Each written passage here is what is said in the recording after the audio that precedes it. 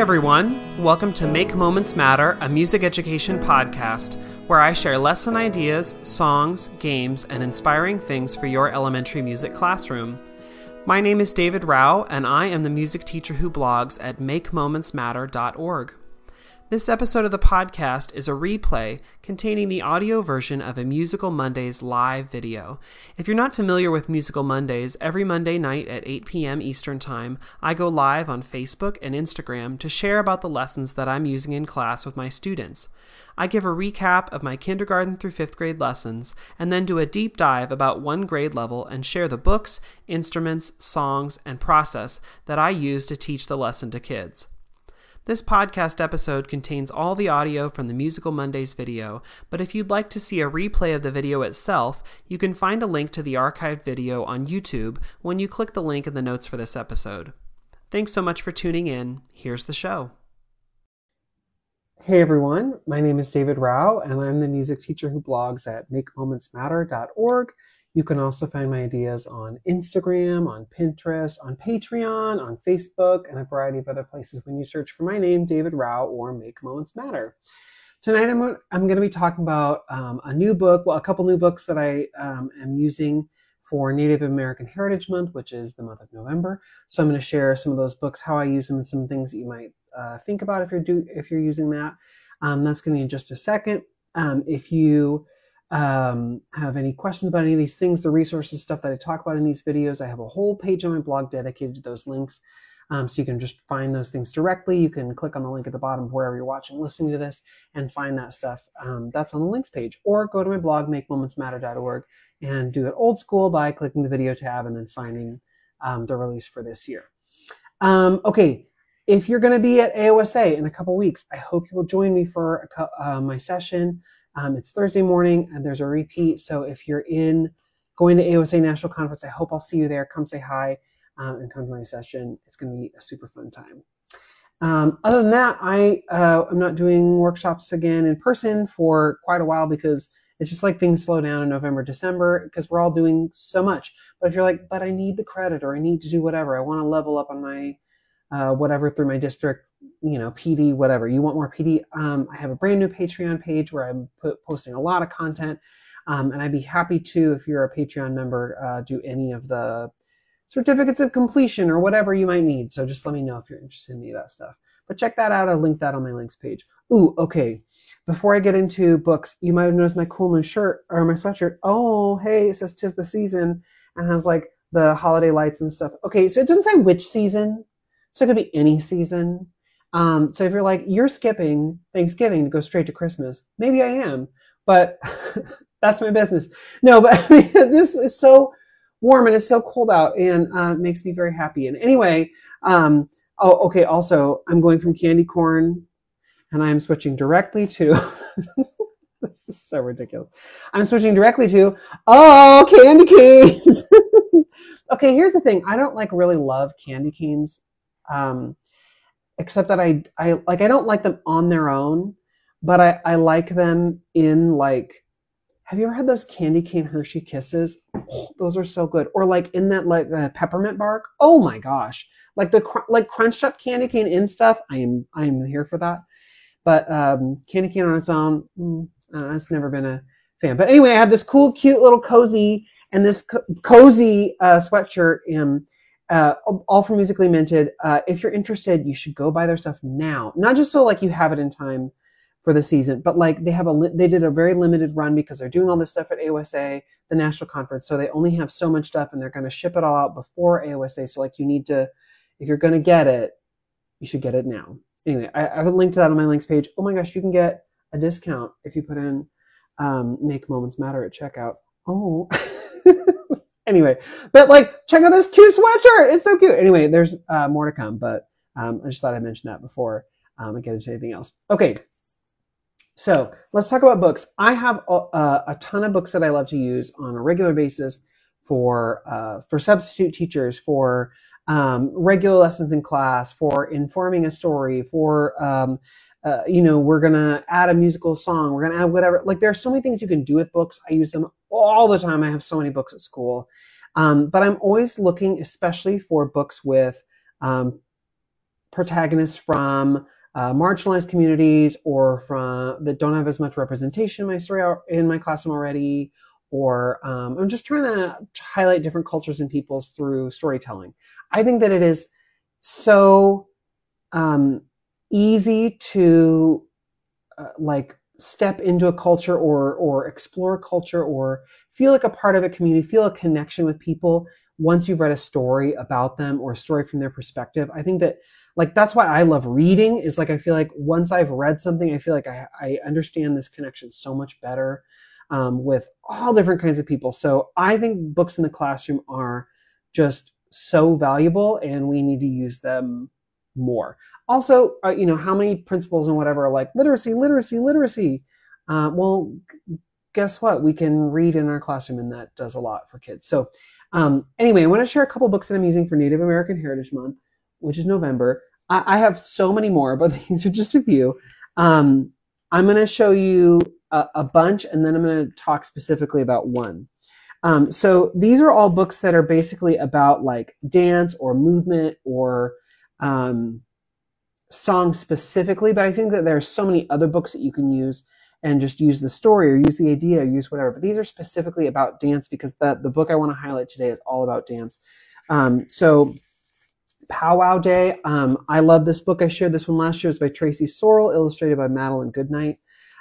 It's this beautiful story about this kid who wants to be a part of the powwow and is not feeling well. And it just like takes you through her story and explores what the powwow is like for her, what she sees, what she experiences, what that means to her. Beautiful, beautiful illustrations and just a really cool story. I shared about this one last year if you want to go back and hear more about that one. We'll check last year's videos. Here's another one that I've shared before, which I absolutely love, called Let's Hoop Dance by Violet Duncan. I shared about this one. And actually I wrote a blog post where I shared how I use this and what I do with this one.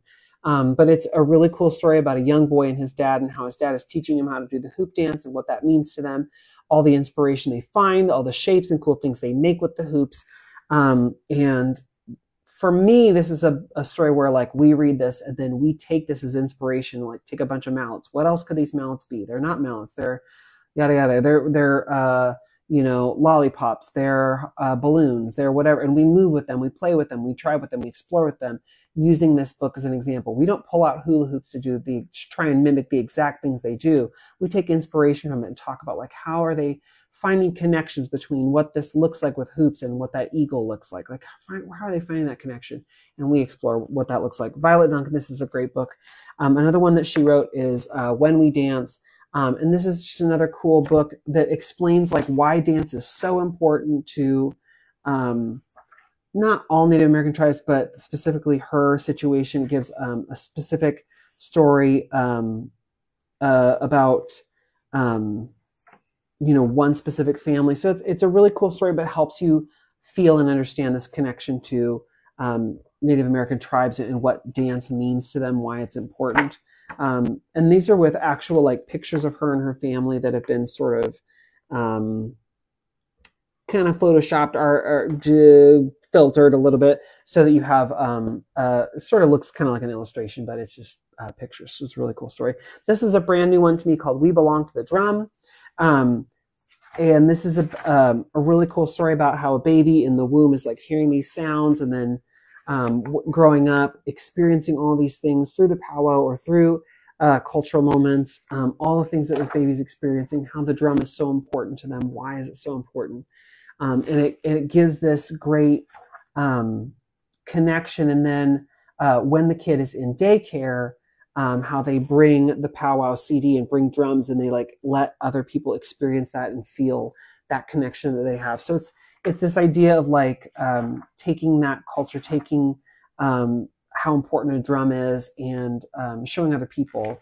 And so it's really cool because your kids can be the class as they experience this and feel the story of this kid and why the drum is so important.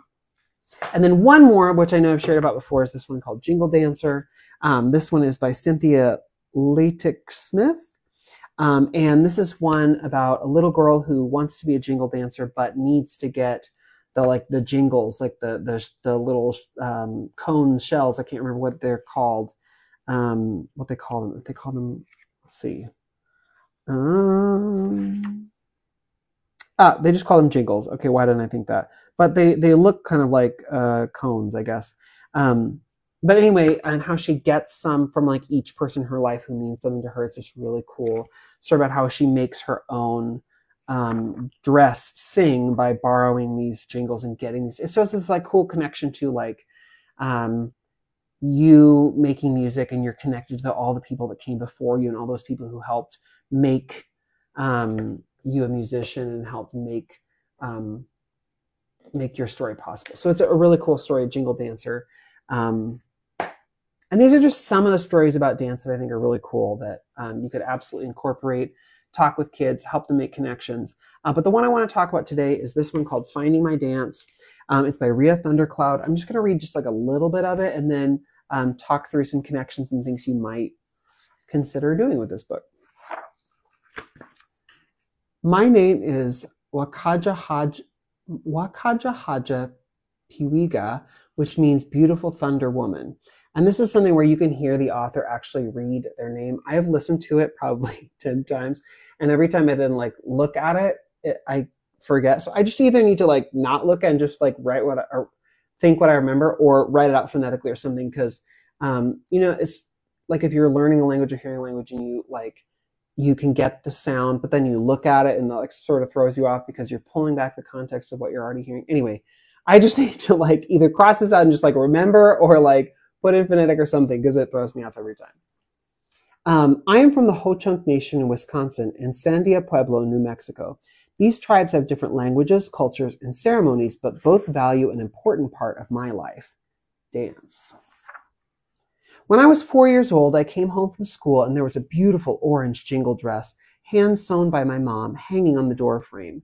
The dress had silver cones that clinked together and made the most beautiful sound when they moved, like rainfall. There are many stories about the jingle dress that have been passed down from generation to generation. My mom explained that it was a healing dress, and every time I danced in it, I'd send blessings to everyone watching. In receiving the jingle dress, I was preparing to be brought into the powwow circle. A powwow is when we gather to honor our culture through song and dance. Dancers, tribal members, and spectators come together to celebrate at the dance arena. The arena is a circle to symbolize unity, where there is no beginning and no end, just infinite connections to the spirit world and the earth. Drummers line up along the edge and center of the arena, and their drumbeat represents the heartbeat, the source that gives the dancers energy.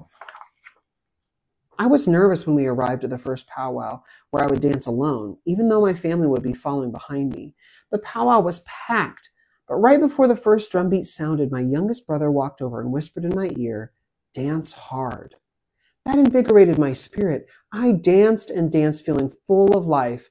Dancers and spectators shook hands with my family, greeting me and welcoming me into the circle. Okay, so it continues on all the thing about how the love for the dance grew and how they would dance all over Indian country, traveling from one state to the next every weekend.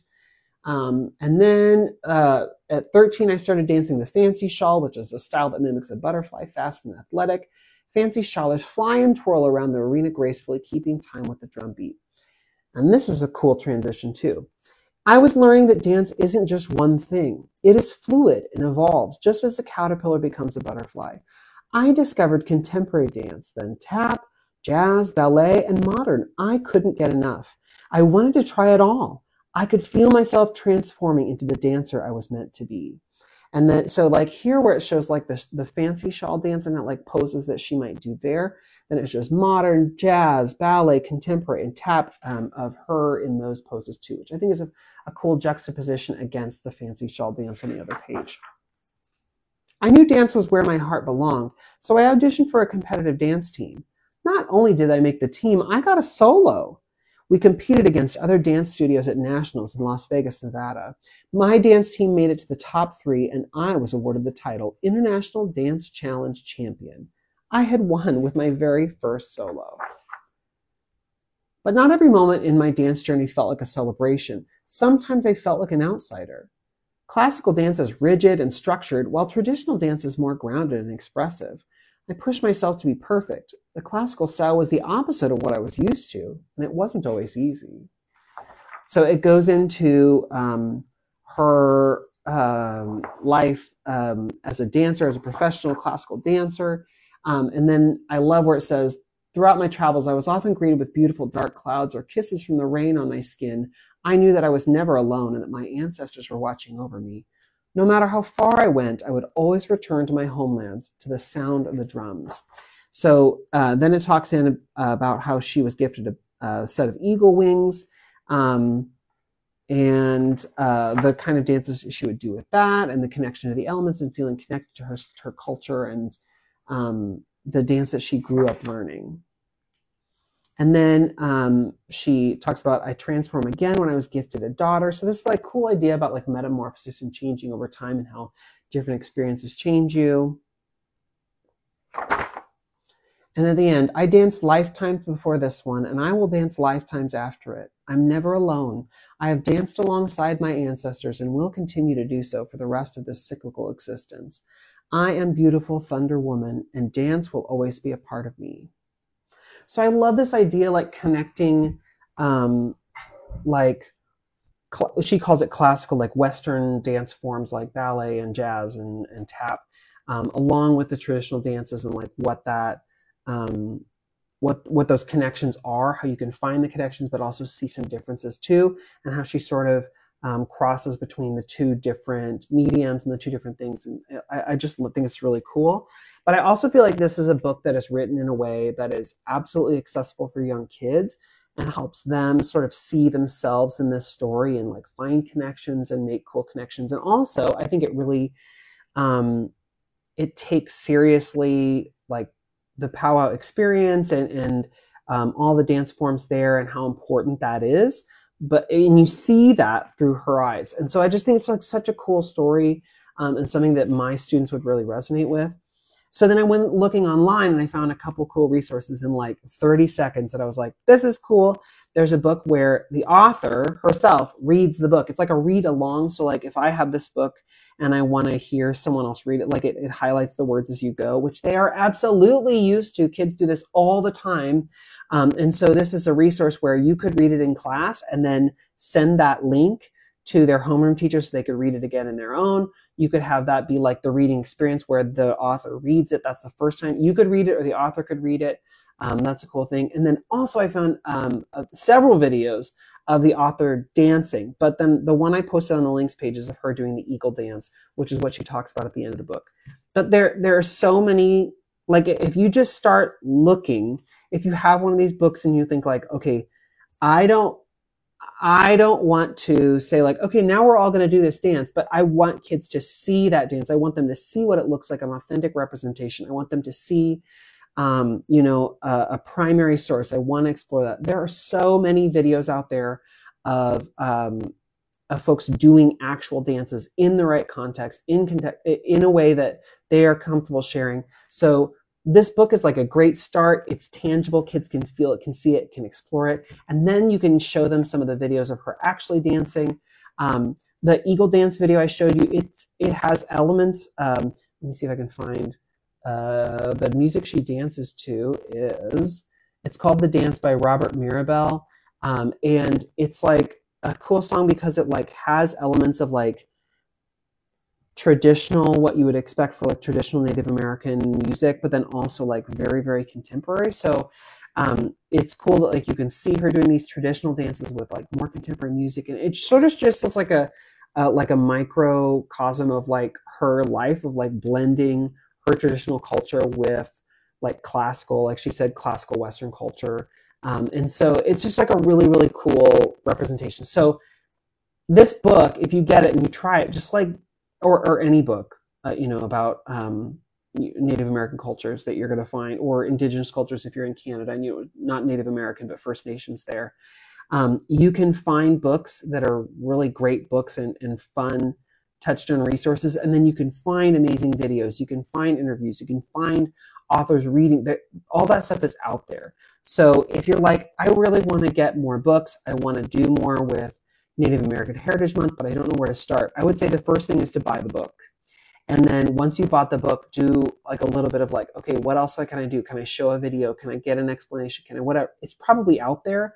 You just need to get the book and then do a little Google search. So I did some of that for you though on the links page. I have a link to this book in case you're interested. You can still get it and use it this month. I know it's on Prime. I mean, you can get the book, and then I linked together just a couple of videos, but there are a ton more out there.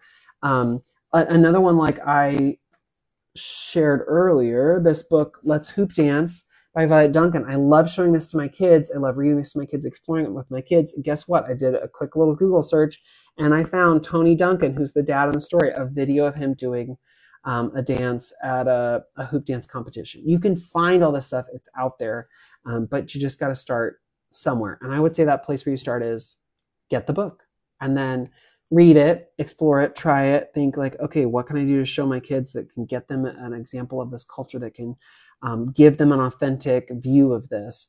And that'll all come. But I would say first you got to get the book. So I put a link on the links page of all sorts of books.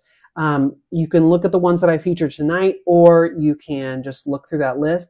The thing I will tell you is that on that list, it says, I think the list is like Native American representation in books or Native American heritage books. Oh, it's not even that. It's just I'm glad I did this correctly. It's just marked as Indigenous peoples, because some of the books are Native American, but some of them are First Nations of Canada, and some are Indigenous people from other parts of the world. So I think if you're celebrating Native American Heritage Month, you probably want to try and focus on just Native American stories.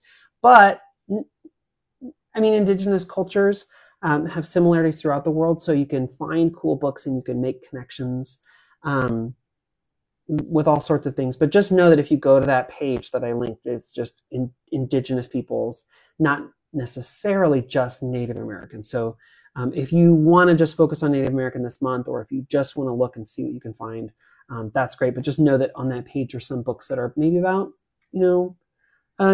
First Nations tribe from Canada, and not necessarily just the US. Okay, that's my little my little disclaimer.